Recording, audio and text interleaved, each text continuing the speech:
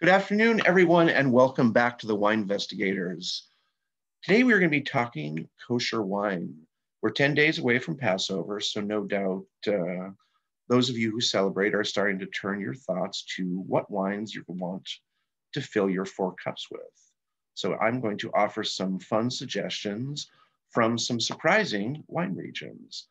But first, a little background on kosher wine in this country. I was talking about this with my aunt, and even in the 80s, you really couldn't get kosher wine of quality.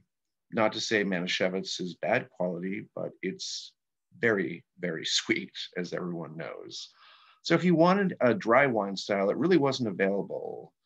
The first Italian wines that the Royal Wine Corporation started importing was around 78, and that would have been a Valpolicella and a Soave, but they didn't really make a huge dent in the kosher wine market, especially for Passover, until the introduction of the now ubiquitous Bartonura Moscato. But it's kind of a fun story. Their decision in 1992 to move to the blue bottles, was expensive, was not particularly in line with the region's rules around bottling, but it was a genius idea. You think about Tynant water around the same time, the late 80s and early 90s, people love blue bottles.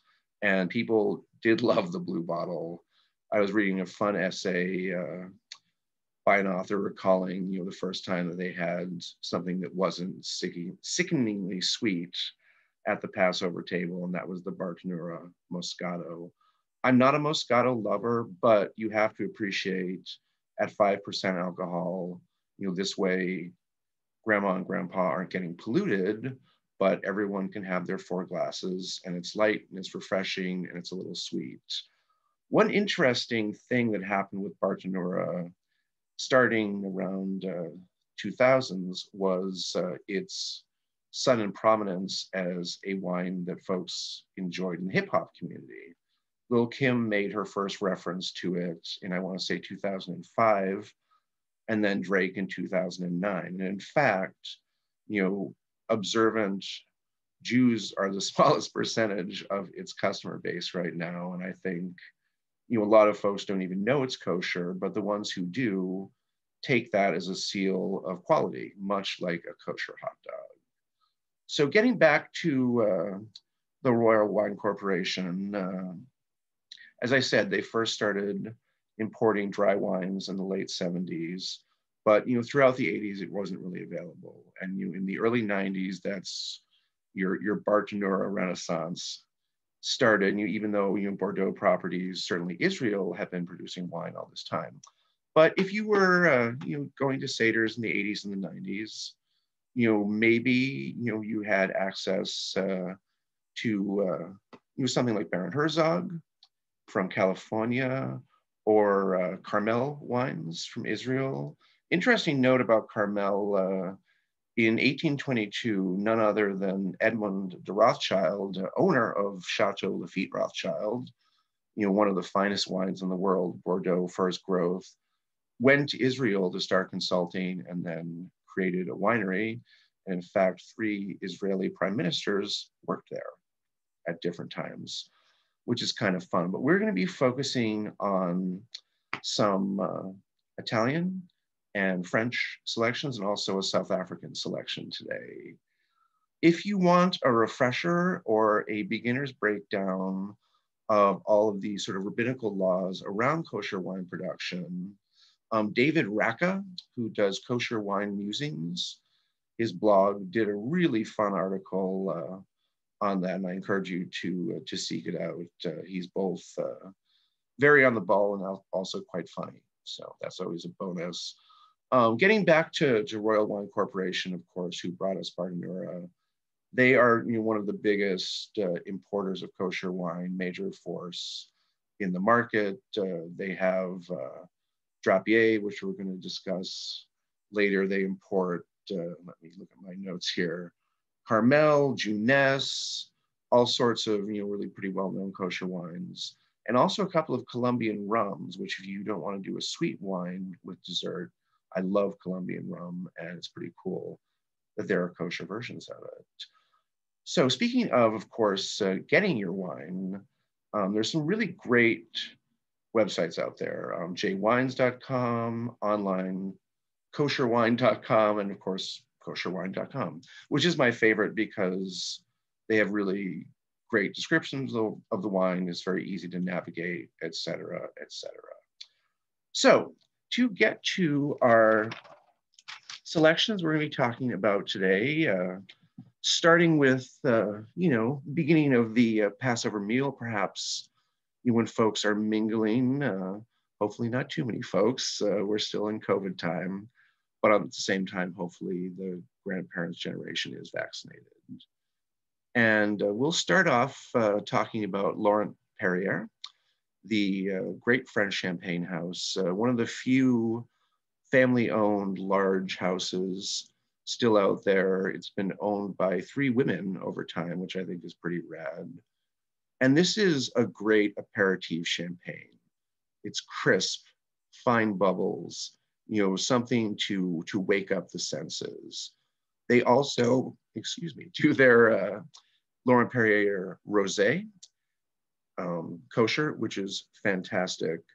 One thing that we'll find ourselves talking about in this is, some of the wines are Meveschal, some of them are not. You can delve into the subject deeply, but basically Meveschal is a process of heating the wine where it can be handled by non-Sabbath observant Jews. So for instance, Laurent Perrier is not, but the Drapier, which is the next one we're going to discuss, is. As David Racka says in his very good breakdown of rabbinical wine laws, the best time to do your heating is when it's still wine must. If you do it after the wine is made, it's definitely going to affect the quality. And Meveschal wines don't traditionally last as long as non-Meveschal wines, but otherwise you wouldn't be able to tell the difference, especially in a fresh young wine. So anyway, the Drapier Carte d'Or, the classic wine, was named by Forbes as one of the 3 great champagne houses that go underrepresented in media that you should check out. And it's going to be a little bit yeastier. It's going to be a little bit fuller, although still fresh. This would be a very good gefilte fish wine. Moving on to dry white wines, this is a particularly exciting wine, period, but it's really exciting that it's available as a kosher wine for Passover.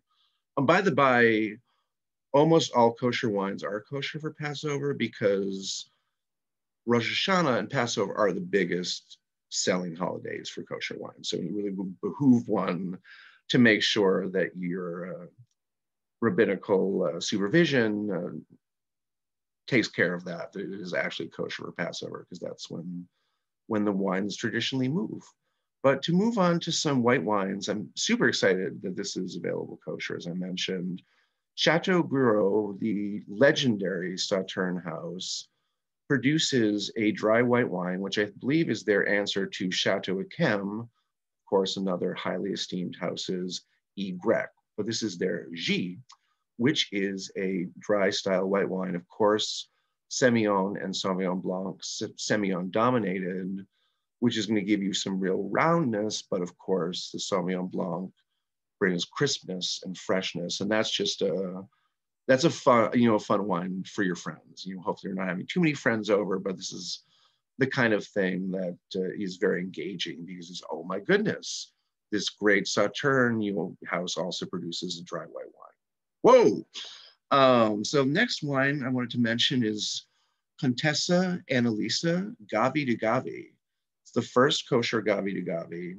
And, Gavi de Gavi has a mixed reputation. I personally love it. It's one of the first wines of any kind that I fell in love with. And this is, Cortese. It's affected by both the mountains and the Mediterranean.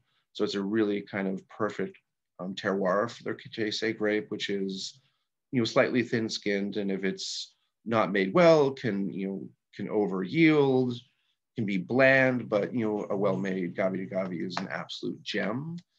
This would be a good pairing for your matzo ball soup. And then moving on. Oh, I love this one. The unorthodox Sauvignon Blanc. This is from Parle. One of my favorite Sauvignon Blancs I've ever had is from South Africa, Southern Rite, which is not kosher. But if you like that style of South African Sauvignon Blanc, where you get the crispness, but also a little bit of creaminess, South Africa is a great place to find it. And Parle is just a little bit northeast of where the Southern Rite is made in Walker Bay. So a little bit less maritime influence, but still a nice, clean, crisp wine. And certainly for folks who aren't fussy, this would be 4 cups of this and you're great. And maybe throw a little food coloring in there if you want to be very strict about keeping to the spirit of the holiday. Moving on to some of our, well, no, we've got one more white, the Les Marronnières Chablis. Not a lot of kosher Chablis out there, but this is going to give you, some good chalkiness, some acidity, and that, that Chablis mineral character. Now moving on to red wines, we're going to talk about Borgo Reale, and we're going to be tasting this later, so I won't say too much about it, but it is the first kosher Montepulciano Abruzzo. And of course, Abruzzo is east of Lazio in the center of Italy, when of course Lazio is where Rome is located. All right, so then we move on to Les Demoiselles de Opérat. This is a fun one. Surprisingly, for a left bank Bordeaux, it's Merlot dominated. So you're going to get a little bit, the softer tannins, the plushness, and very food friendly. This would be quite good with your roast chicken, but you could handle the brisket as well. And then moving on to something that you probably will be more of a splurge, but Léoville Poifferet is a second growth. Originally, it was Léoville. You get what I'm saying.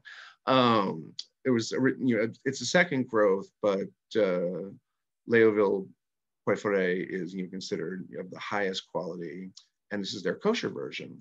And as you would expect on the left bank, it is Cabernet dominated and a little pricey, but the kind of wine that will wow your friends. And I also, when thinking about price points for these wines, for instance, the unorthodox Sauvignon Blanc is super reasonable.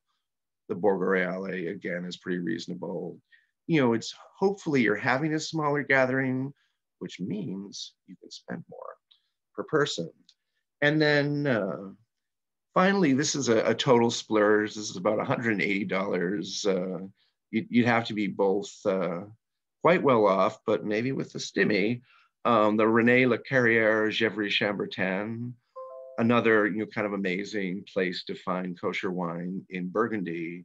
I love Gevrey Chambertin. It has that wonderful muscled quality and gaminess, and that only increases with age. So that maybe this is one you put away for yourself, but it's fun to know it's out there.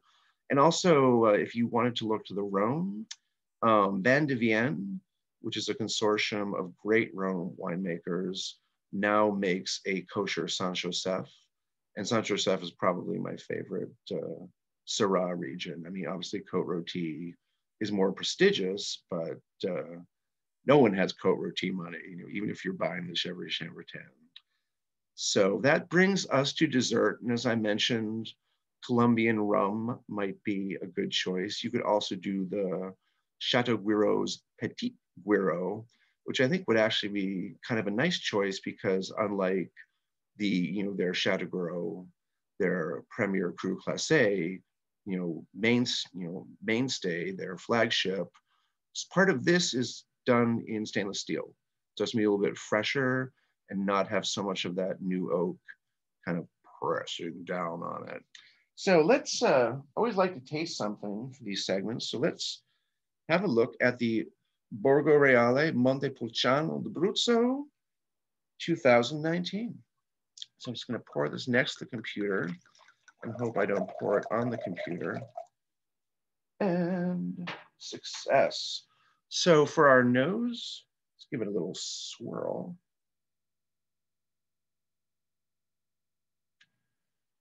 Really a lovely nose. and is fairly intense for a Montepulciano. One interesting thing to note is Montepulciano d'Abruzzo is named after the place, um, and it's, you know, the Montepulciano grape, but there also, of course, is Montepulciano in Tuscany, completely unrelated, by the by. So let's give this another sniffy sniff. I'm getting some tomato leaf, which I always get in Italian reds, stewed tomatoes, unripe fig, strawberry, definitely like an underripe green strawberry.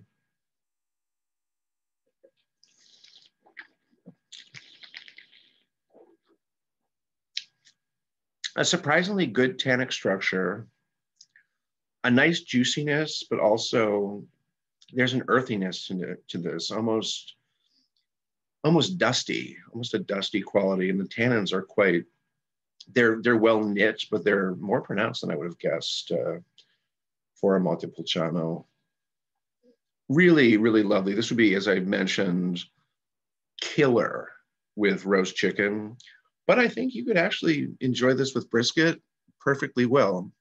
And this guy was about 10 bucks at Binny's. So if you're going to go the Binny's route, this is a really nice choice to go with. And you could certainly just have 4 glasses of this and fulfill your holiday obligation quite happily because it's delicious.